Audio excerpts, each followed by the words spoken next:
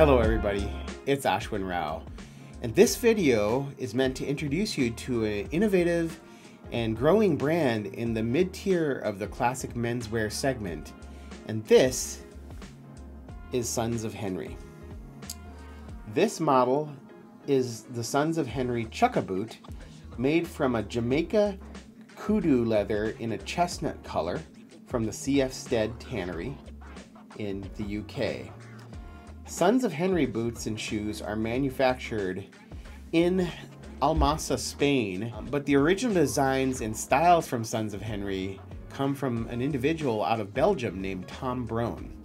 And he saw an opportunity to bring a brand into creation that offered classic styles, but using leathers that would normally be only accessible to the highest tier of shoemakers, brands such as Edward Green, Gaziano & Girling, and others at the very high tier, which you would have to pay a price premium to purchase. Sons of Henrey offers similar styles at a much lower price point, using some compromises, but those that you might not notice unless you're only going to be interested in the very highest end of shoe wear.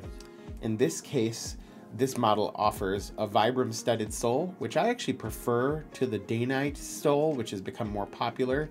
But Vibram's handle and the way it feels on the feet and how it cushions is often preferable to many enthusiasts. It just seems to offer better traction and maybe a little bit better cushion. So this Kudu Grain leather from the C.F. Stead tannery is what really struck me about this model.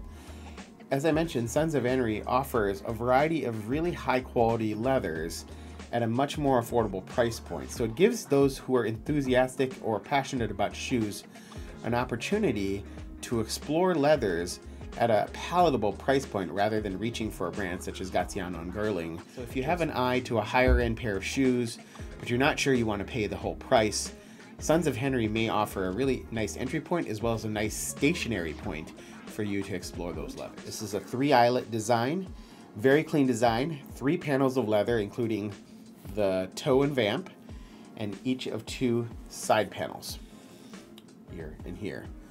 The only other piece to kind of note is this little back heel tab here. There's no pull tab at the back side of this shoe here. Other than that, the shoe offers very clean stitching along the upper, a very simplistic design. There's no real frills here to this design.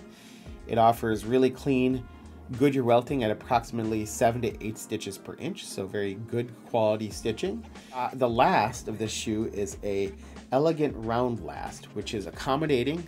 It's a more English style last, slightly more bulbous than the Italian styles, but really elegant, clean, and conservative. It's really a nice boot for the office space or out about on the town. You see a standard heel block with leather heel stiffeners as well as rubber being inserted at this level here. You also see that at the tip of the shoe there's a slight bit of stretching that is done to reduce the grain structure on that leather. I believe this is an embossed leather, but I'm not 100% sure about that. But there's a bit of toe burnishing that is applied by Sons of Henrey.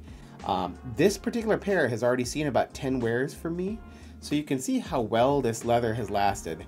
The creasing here is very minimal and totally acceptable, so I think this is a very well clicked and well lasted shoe as well.